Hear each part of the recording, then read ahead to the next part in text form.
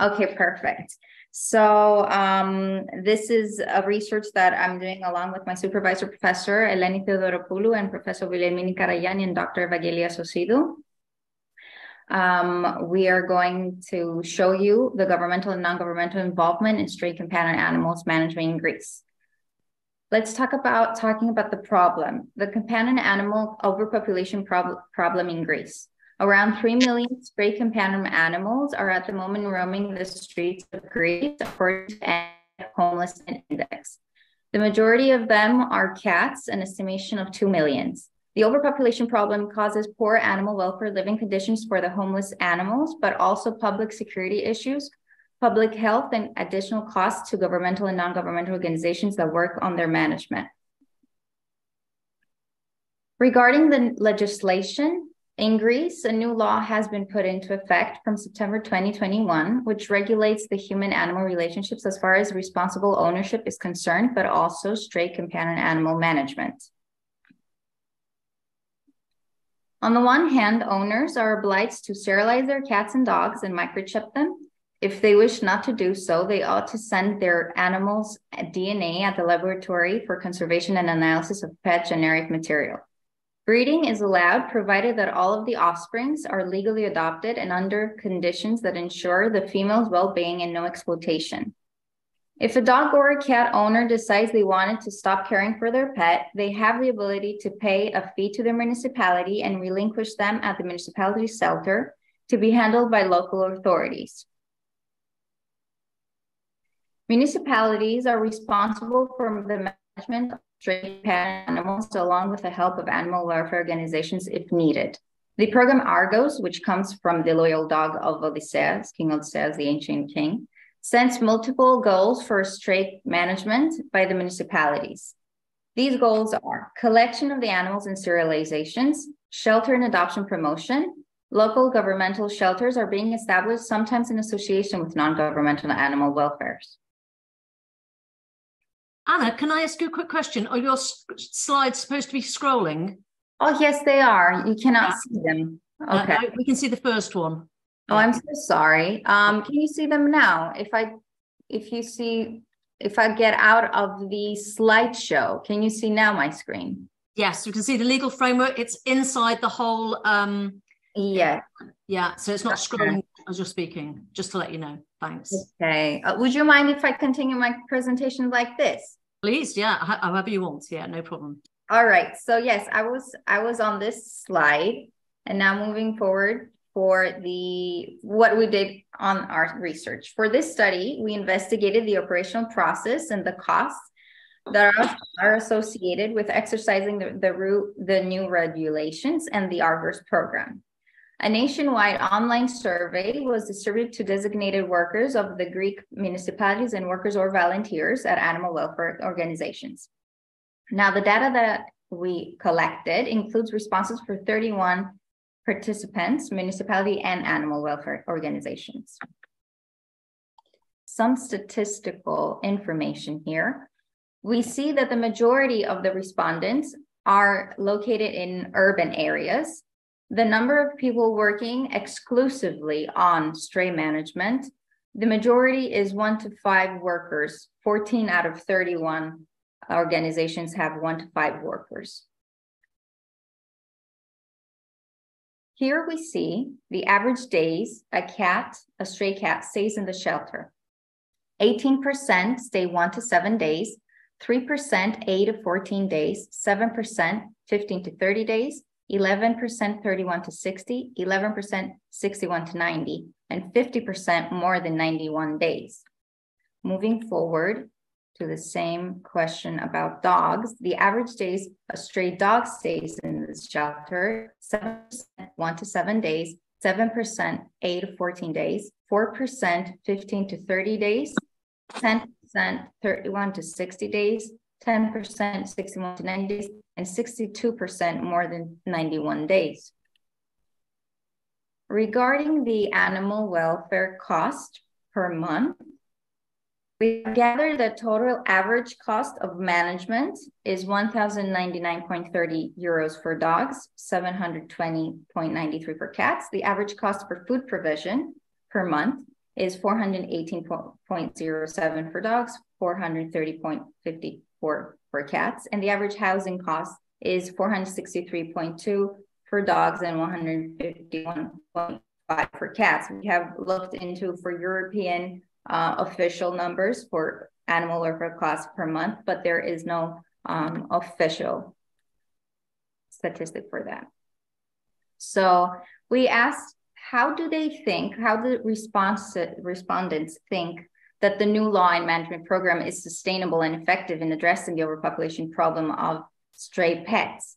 Now, out of the 31 workers at municipalities and animal welfare who responded our survey, the 12 said that they strongly disagree, 10 that they disagree, 8 that they neither agree nor disagree, 1 that they agree, and no one said that they strongly agree.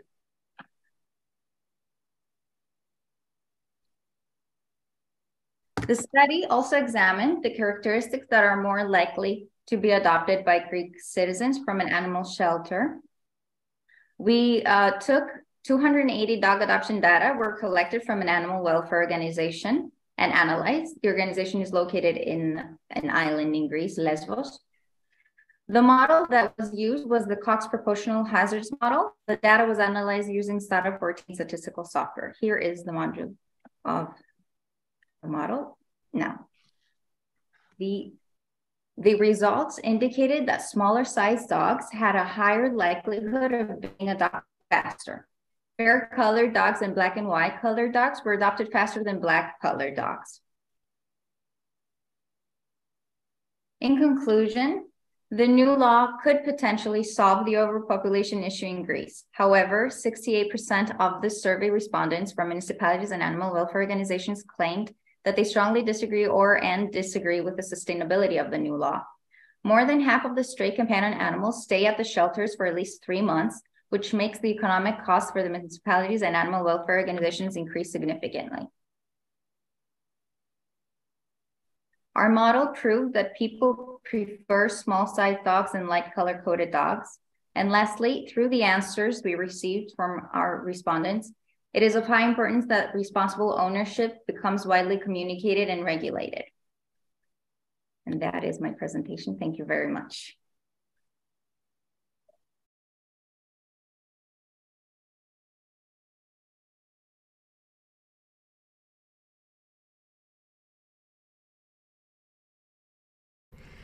Thank you for giving me an opportunity to talk about Indian free-living dogs. Before I start, I'd like to clarify a few things about these dogs to avoid misunderstanding. Indian free-living dogs are not similar to the ones that we might see in places like Europe or North America. They are not ex-companion dogs that have been abandoned or lost. Most of them have been born on the streets, brought up by other dogs for several generations from what we can see, and possibly going back a long, long time in history. They're not persecuted by the government, but rather are legally protected to some extent. There are parts of the country where they are illegally persecuted, but in a city like Bangalore, for instance, they're not very, they're quite friendly, and therefore the term feral or stray is inappropriate for them, both technically and also from the perspective of understanding who they are. This is not a feral animal, and it would not be right to use that term for our discussion here. Free living dog may be technically more accurate, but I feel it's not entirely adequate either. So I'm going to use the term streety. It's not technical, it's a term of endearment that's used by the people here who care for the dogs out here. And so I use it to give you an idea of where I come from and probably set context for what I'm going to say next. People in India, they do not take good care of those dogs there. This is what I once heard a renowned ethologist claim in an international conference, and that got me thinking. Why was that said, and what was it based on? Was it based on notion of care for what are considered, in quotes, owned animals? What would be considered good care for unowned animals or bad care and free-living animals? And what does care currently look like in Bangalore city, the one that's been labeled not good? What I see around does not look like lack of care. There are thousands of people who call themselves feeders, who go out and feed anywhere from 5 to 10, maybe hundreds. And during the lockdown, the numbers went up to 1,000, 2,000 even. And these are everyday office goers who come back from 10 to 12 hours of day work and cook fresh food and go out and feed not just the first 10 or 100 dogs then they see, but 100 dogs that they know by name and pay enough attention to notice even a scratch, as one feeder claimed to me. They get to know these dogs, and their care extends beyond feeding into medical intervention, and it's really a relationship, an interspecies bond. I care for a few dogs in this manner, not that many, very few. But what strikes me is the emotional challenge involved in this type of care. It involves a bond, a friendship, and that means there's room for heartache. With our dogs, we kind of own their lives. We control a lot of it, and so it's easy to keep them safe, and that protects us from heartache, because that's what we want to do for our loved ones, right? But loving and bonding with a street dog means that you're giving your heart to a dog who may not turn up one day, or maybe even worse, and it hurts every time, and it's very tempting to stop giving such care. And so I am always humbled by those who are able to care for hundreds and thousands of such animals, give their hearts so generously, and still respect the rights of these animals to their freedom. It does not seem like they're falling short of care by not taking them into their homes and, in quotes, owning them responsibly. But they're actually extending themselves past their ability of the number of animals they can care for in their own home, and caring for animals in need outside of their homes, and doing it at much risk to their own emotional well-being. This is care. I was recently in conversation with a person who runs a shelter that is in partnership with the local civic body to provide medical intervention for streeties with the help of such caring citizens. And as I was talking to her, she says, Sindhoor, it's almost 5 o'clock. Our helplines are going to open now, and there are going to be non-stop calls with people asking questions about their streeties, asking for pictures and videos, and following up till the dogs are safely returned to where they were picked up from, which is legally required in India. It's illegal to relocate dogs in India, technically. Then there are the more casual caregivers, for the lack of a better phrase. Those who kind of work it into their routine to put leftovers to the dog that's waiting outside, the one that they know and recognize, sometimes even adding a little bit extra in, sometimes offering a burlap sack for the dog to curl up in during the winter, or letting them curl up under the awning during the monsoons. This care can also extend into medical interventions if they know it's available and can afford it. It may not seem like much, but it does add up, and therefore is significant to our discussions, and I'll circle back to that. So why did this ethologist label this as poor care? Maybe if you're going to look at care from the template of care of owned animals, then perhaps maybe this is not so great care.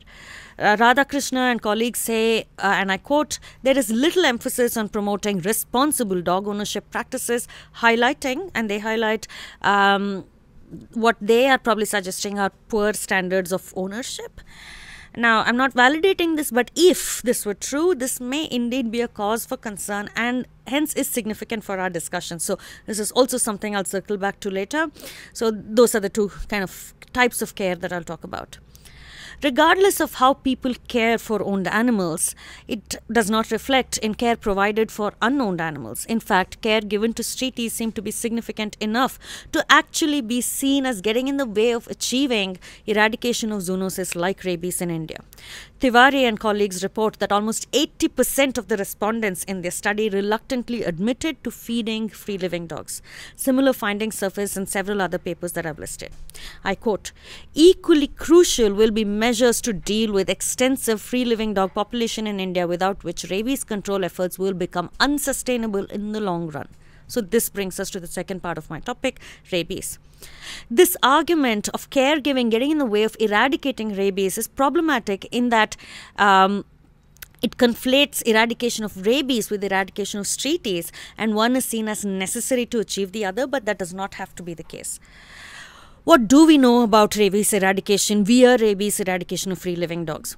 We know that it's not an idea that seems to have had much success in India, going all the way back to the East India Company and then the British Raj and subsequent Indian governments.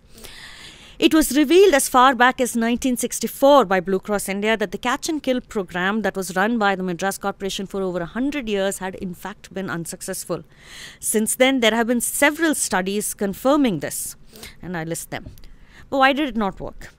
The Coppingers argue that dogs evolved into this ecological niche around human beings. I concur with their idea and would build on it to say that not only did they evolve into our ecological niche, but we evolved to support their lives, knowingly or unknowingly. And countries like India present the perfect condition for this entanglement to take shape and thrive to this day. I believe this is why we have been unable to get rid of them despite the sustained efforts. And if we do keep at it and do succeed, I suspect that there will be some dire consequences. For instance, the species that are less easy to vaccinate, like rats or snakes, may move to occupy the void that dogs leave behind. Regardless of why it's not working, it's important to note here that treaty eradication has not worked, but there are other strategies that have indeed helped. Several case studies from India demonstrate notable success in eradicating rabies despite the presence of free-living dogs. And the most notable of them more recently is the tremendous work by Mission Rabies in Goa. Lots of interesting studies coming out from there as well, if for those of you are interested. Of course, this is limited success, but they have created opportunity for us to start examining what can make this successful at a larger scale. Consider the findings by Fitzpatrick and colleague that suggest that we will be able to significantly bring down costs and therefore scale up vaccinating of dogs if it did not require catchers, but instead could have people bringing dogs in for vaccination. And this is where I see the role of care. So let me give you an example. I'm out here on a farm, lots of there are dogs here, but it's a very sparsely populated area in terms of human population, and so the dogs are not yet very friendly. They're not socialized with us, and so we've been struggling to get them vaccinated, a few of us who have been trying, and we realized that the only way to do it was care, to start feeding, petting, smiling at them, so on and so forth.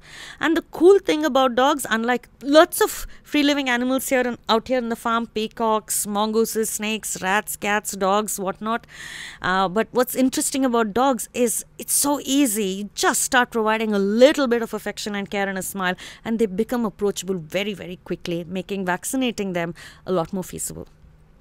A final note on feasibility: if we were to compare solutions like musculing, that's of course inhumane and unlikely for the Indian policy to go in that direction. But what about other solutions like adoptions? So the 2 points that I brought up earlier need to be considered. One is the notion of care of owned animals. I have worked as a consultant for people who have companion dogs, and I would probably agree that it's not something that a lot of people in India are very well informed on.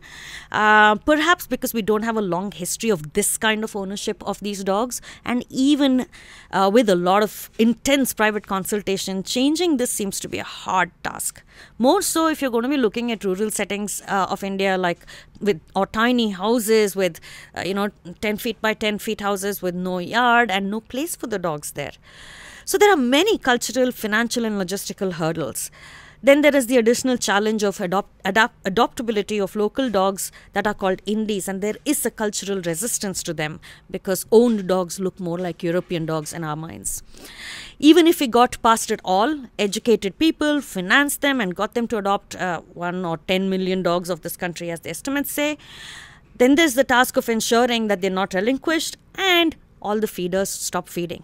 Taylor and colleagues say, and I quote, changing attitudes and practices towards this activity, feeding free-living dogs that is, may be extremely difficult. But this suggests that encouraging coexistence may actually be more doable given our situation. It's already in practice, though not legitimized adequately. However, the scale of care that is being provided is what I want to draw your attention to. It's quite significant. That means that the starting point for this would be a lot simpler. There are no minds to change. What may be required is validating people's care of these dogs as necessary and important for rabies eradication and improving One Health. Kritika Srinivasan talks about the idea of decolonized notions of cities as sites of cohabitation rather than sites of human dominion. Yamini Narayanan talks about a similar idea but in the context of snakes.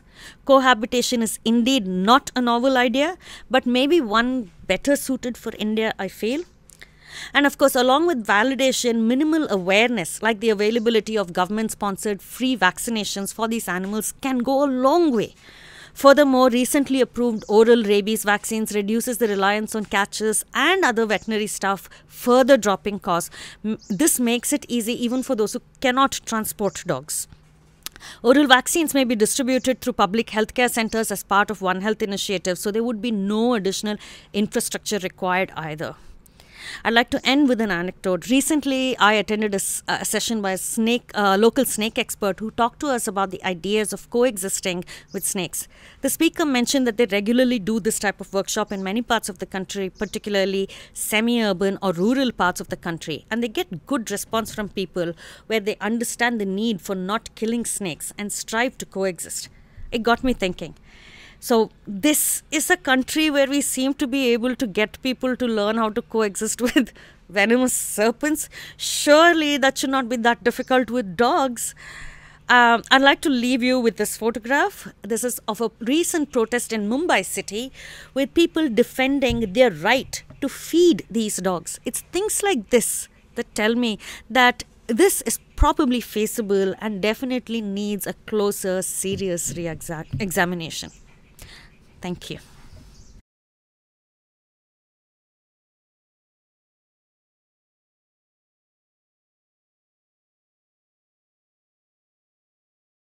Humans feeding free-roaming cats without offering other services.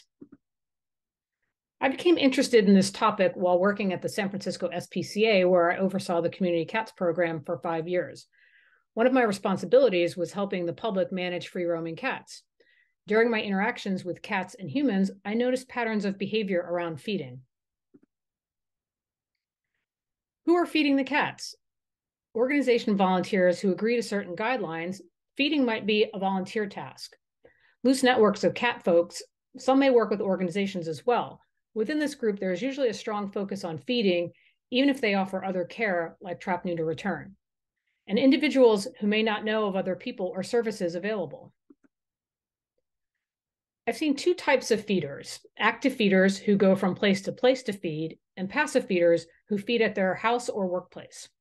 Both groups may accept help for other services, though their primary focus is feeding.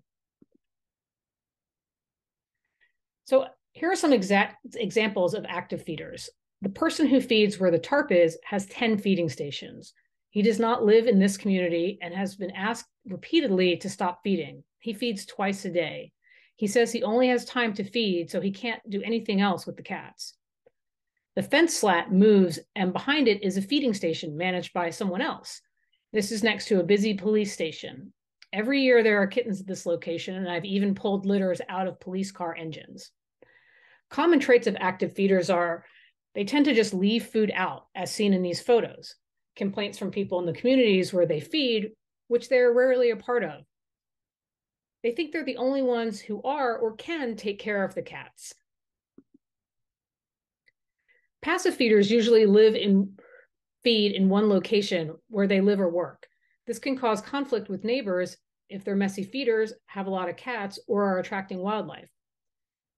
These first two images are next door to each other, so both families are feeding. This is on a very busy street, and there have been complaints about cats being hit by cars, as well as attracting wildlife and cats damaging people's yards. These passive feeders are very close together, and food is always abundant. An additional challenge, which is true of the last slide too, is one family's first language is Spanish and the other's is Cantonese, so communicating can be challenging. This is a common issue in San Francisco. In the last 10 years, I've been coming to this location. There are always young cats. It has been an ongoing source of complaints, especially as the community garden has grown. While at the SPCA, we saw a lot of kittens from this location come into us with Pan-Luc. It's because this virus can live in the soil for a really long time. This isn't a problem unique to San Francisco. For example, This information is posted on the Hong Kong SPCA website about feeding free-roaming cats and the issues it can cause for their program.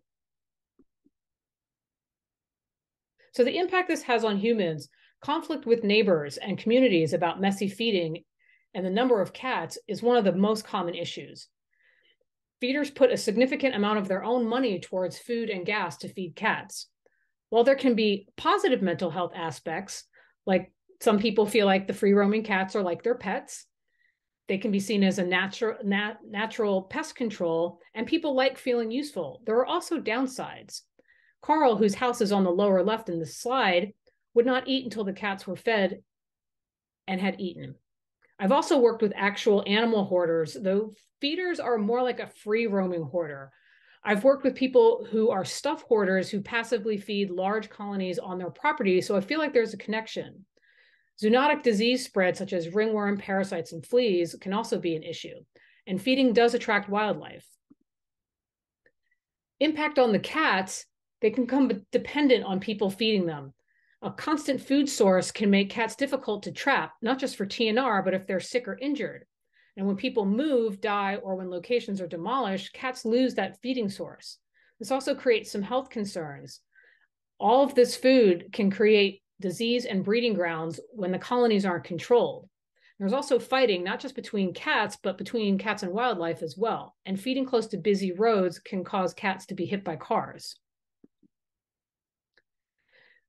While the cats and people get something out of offering just food, is it doing more harm to the community cats than good? Can populations be managed this way? I would like to continue to look into the motivation for this behavior and dig deeper into the consequences.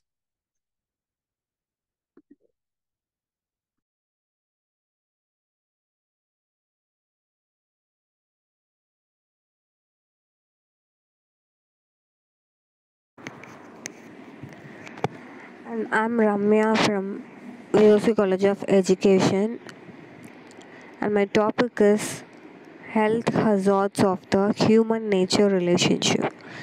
And here the introduction is due diligence has shown the myriad ways in which people are connected to the natural world throughout the past century and has attracted attention to the interaction between humans and nature. An example of this include how people like natural things, the sustainability of natural resources, and the advantages of spending time in nature for one's health. And the next topic is health, human health, and the interplay between humans and nature. The connections between the relationship between people and nature and human health are discussed in this paper. It starts by going over each of their notions and theoretical frameworks. These ideas will be combined to find areas of convergence as well as existing studies on the possible health effects related to how closely humans are related to nature and lifestyle decisions. A conceptual model that is still in development is suggested as a result, one that considers both the larger environment and animals in the context of how they relate to humans and the human population as a whole. In order to facilitate a fuller understanding of the complexities involved in improving human health, the model blends theoretical concepts and empirical techniques from various study domains discussed in this review. And move on to the next, specifying the human-nature relationship and nature, observing all of the relationships at the point where nature and mankind meet is outside the preview of this essay. The four research fields, evolutionary biology, social economics, evolutionary psychology, and environmentalism, that have focused the most on exploring this topic area are instead summarized below. I then list the points where these linkages converge in an effort of characterize the interaction between humans and nature. When will serve as context for this write-up. Next, the holistic view on the link with natural systems. This has provided a greater understanding of the numerous way people are tied to the natural world by examining the major ideas found in evolutionary biology, social economics, evolutionary psychology, and environmentalism. Each shouldn't be thought of as a distinct entity. Rather, they should be seen as having something in common, such as active research areas where parallels can happen and the sharing of information. For instance, there is a clear relationship between social economics and the environment in terms of balancing power relations, and between social economics and biology in terms of health, lifestyle, and biophilia. Similar tensions between the field of social economics and evolutionary psychology can arise in connection to people's support for industrial development and the environment. Next one is taken as a part of the link between health and nature. The junction of the human nature interaction and health, as determined by this review, is covered in this section's summary of extant theoretical and scholarly studies.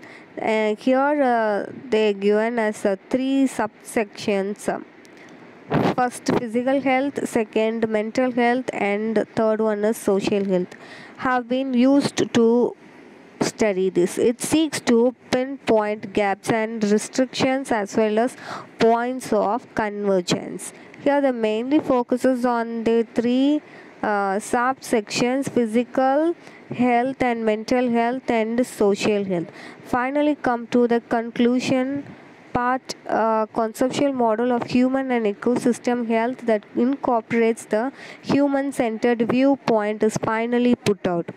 It addresses the shortcomings of existing models and is based on an interdisciplinary outlook at the necessity of the relationship between humans and nature and human health.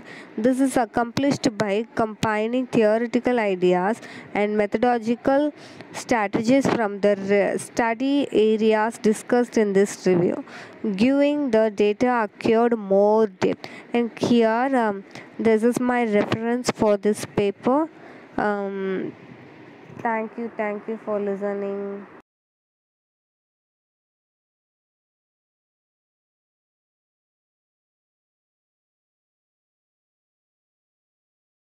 Anticipation of animals consuming constitutional rights.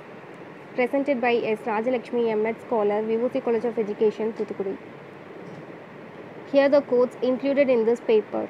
That is, no human being is justified in regarding any animal whatsoever as a meaningless automation to be walked or tortured or eaten, as the case may be, for the mere object of satisfying the wants or whims of mankind, said by Upsana Bror 2021. And the introduction is, in the creation of the world, it portrays that the refrain of animal welfare, which is the quality of life experienced by an animal, and encompasses the animal is coping with his or her current situation and surroundings. And here the animal rights is moral principles grounded in the belief that non-human animals deserve the ability to live. At the core of animal rights is autonomy, which is another way of saying choice. Next one is what is animal rights? Animal rights, which is the philosophical concept that animals should have rights such as freedom to spend their lives free of human involvement. The Cruel Treatment of Cattle Act 1822, which was the first legislation in the world to prohibit animal cruelty. Several countries' constitutions are now include provisions for environmental and animal rights. Non-UN treaties have also been developed to increase awareness regarding animal rights under their own constitution. Animal rights under the constitutions are Article 21, the fundamental right to life is everyone has the life sustaining right and cannot be deprived of life or personal liberty unless authorized by this law. Article 51A is a Magna Carta of animal rights in India. In the same judgment and incorporated the right to life of animals under this law. And the Articles 48 is to develop animal husbandry using a contemporary scientific method while conserving, improving and preventing cow slaughter, which comes under Article 48A. And the rules under the Act is, the first one is a 1965 drought and pack animal rules, which is the animals should not be employed to pull cars or loads for more than 9 hours per day. And the second one is rules for performing animals in 1973. This is the prohibit the use of animals in presenting or training for public performance. Animal transport regulations. This is nothing but the establishes the right standards for the size of transport cages. That is a slaughterhouse rules law in 2001. And animal birth control dog rules is nothing but mentions the dog enthusiast and the enthusiasts are stray dogs that are incurably ill or damaged. And the conclusion is nothing but as a result we can simply say that